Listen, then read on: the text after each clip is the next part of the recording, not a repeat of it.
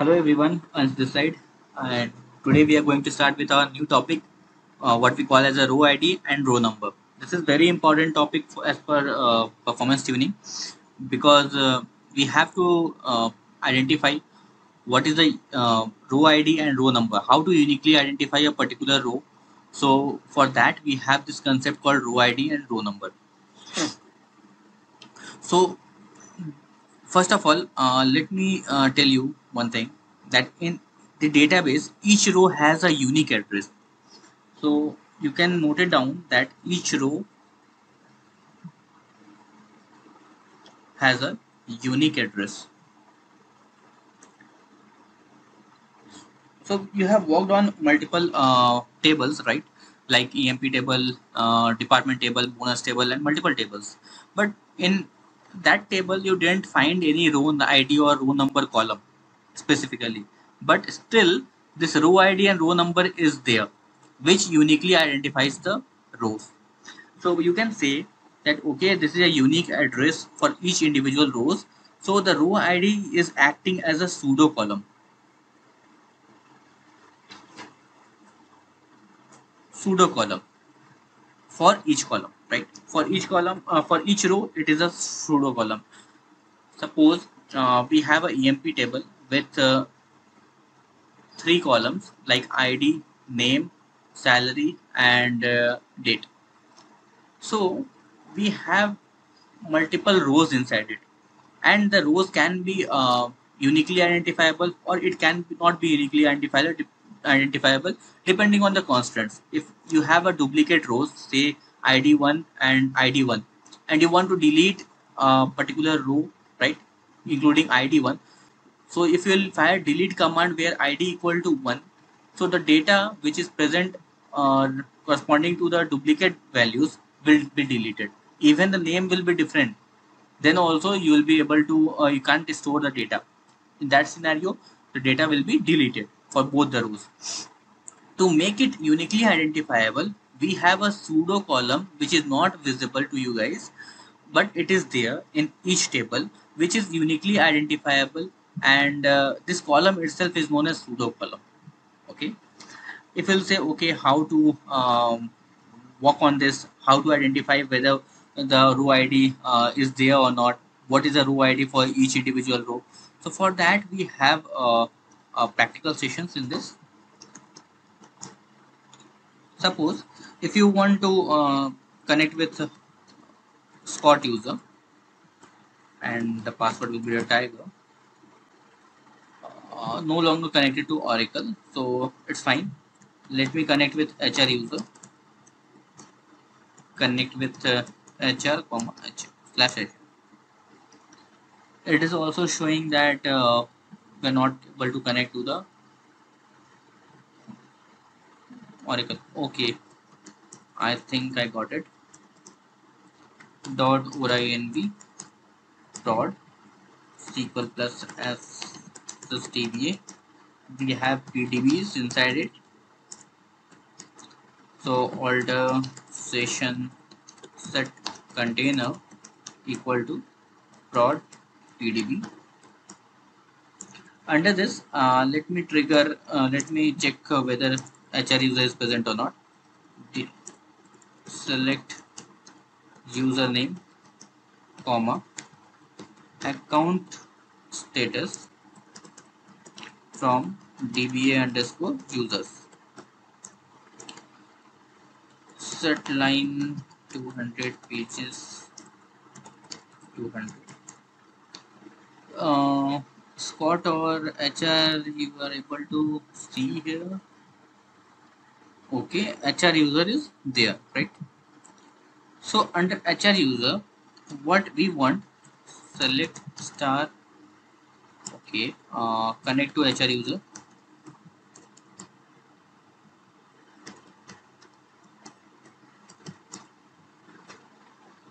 Okay, it's still showing that we are not able to connect to this because it is invalid, showing invalid username or password. So under HR, you can see here that the account status is expired and locked. So what we have to do, we have to open this account then only you can access this. So alter user HR identified by password account unlock. Now it is showing HR user is not exist. Why it is showing here? We have the HR user in place.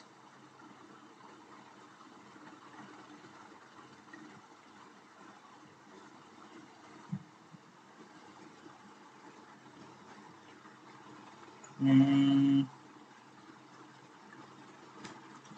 let me connect with SHA.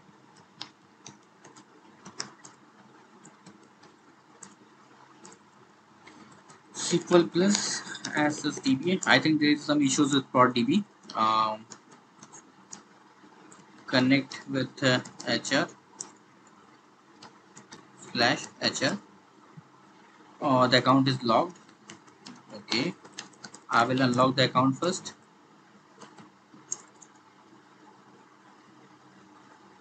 I will use the same query, alter username account unlock, and let me connect to HR user here. Yeah, we are connected. Check how many tables are there. Okay, done. I missed a star mark from tab. Okay, perfect.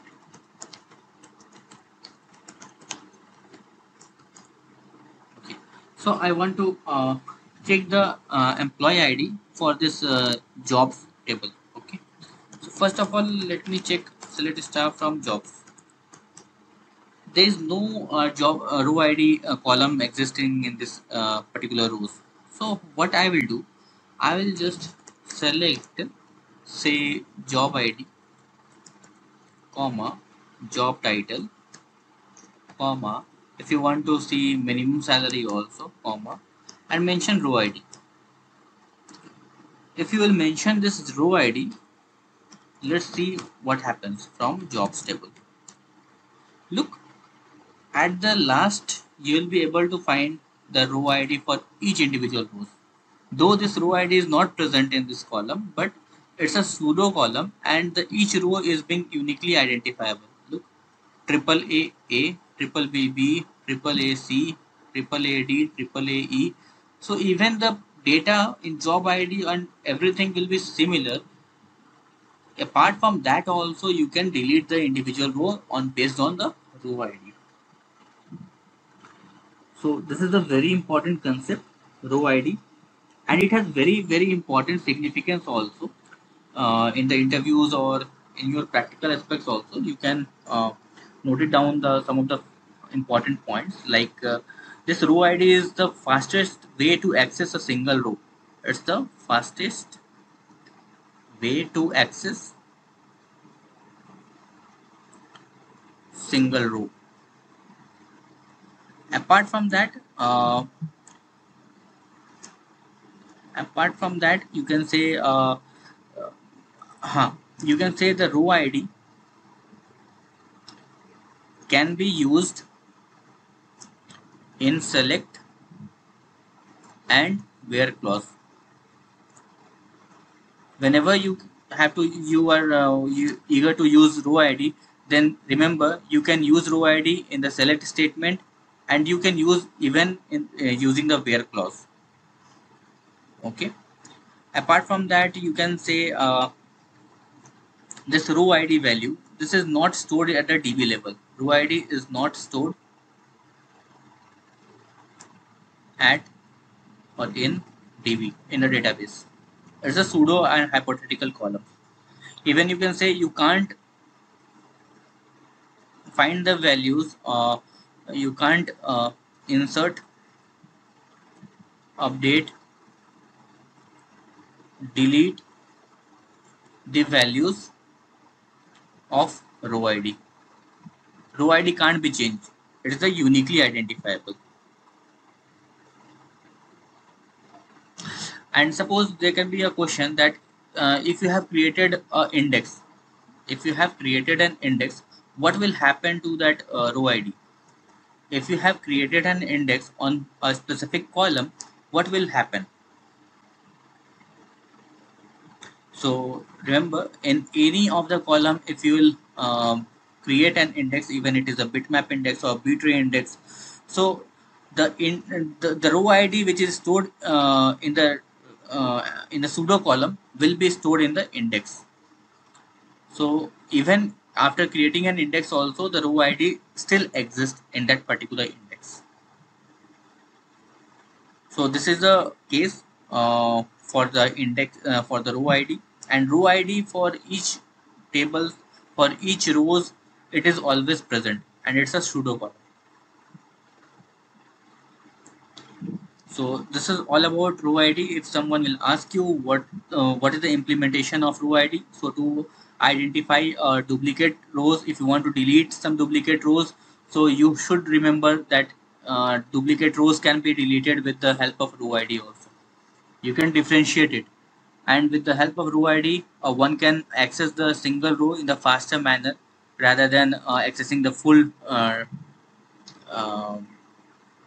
rows with the unique with the duplicate values.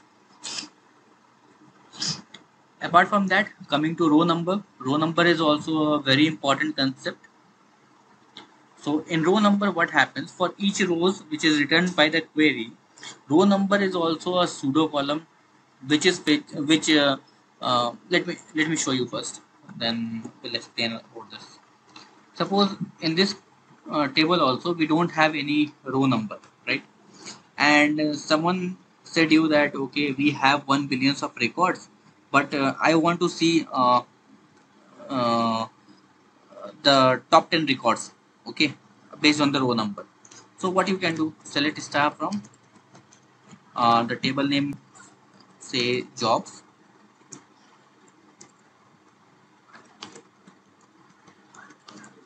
where you should use row num, and row num is less than 3, semicolon, enter.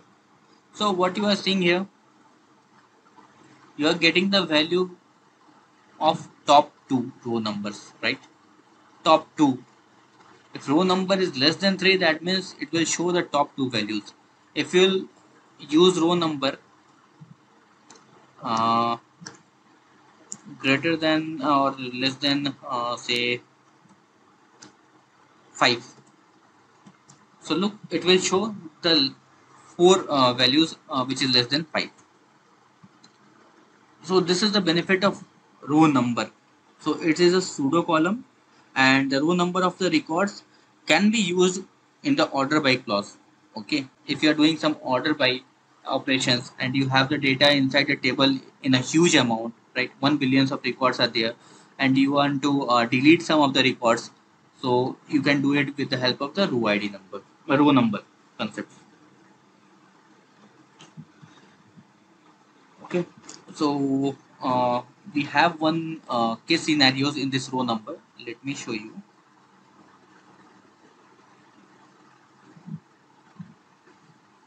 Okay, uh,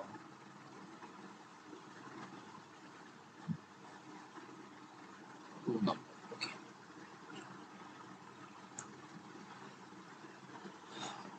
so suppose I have a table.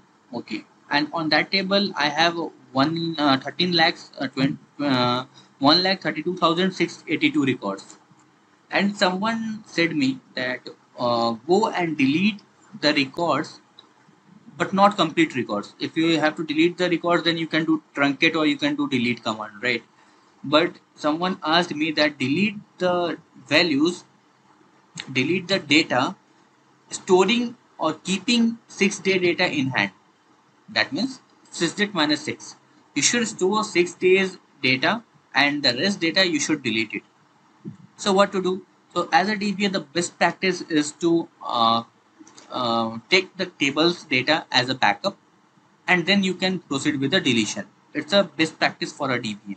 So we can use CTAS also, create table as the select command, right? Apart from that, if CTAS is not working as the table size is very huge and you don't have a storage entity in place, so you can take the export backup also. It's fine. So the question is, these many records are there, and these records consist of 1 month of data.